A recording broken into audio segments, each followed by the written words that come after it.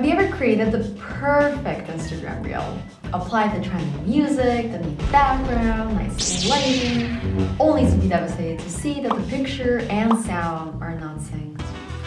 A moment of silence for that.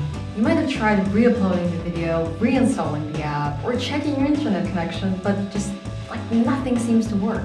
And to make things even worse, the footage appears fine when you play it on your phone, but the audio is out of sync only after uploading it to Instagram. Like, that doesn't make sense. Unfortunately, many users have reported that the audio is out of sync once they upload their reel to the platform. The first solution is to slow down the audio while recording a reel. We might feel that the music and words are matched, however, when we see the video back, the audio in many cases can be off.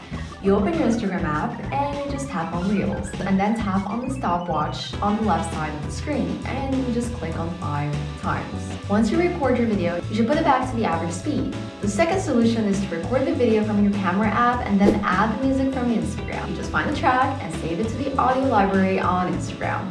You play the audio from your computer and start recording from your camera app. If you can't find the sound on popular music apps like Spotify or YouTube, you can just play the sound from the Instagram web version. Then you just open the Instagram app, click on the plus sign and select Reel. You just tap on the audio icon from the left side and find the saved audio by clicking on the Saved tab.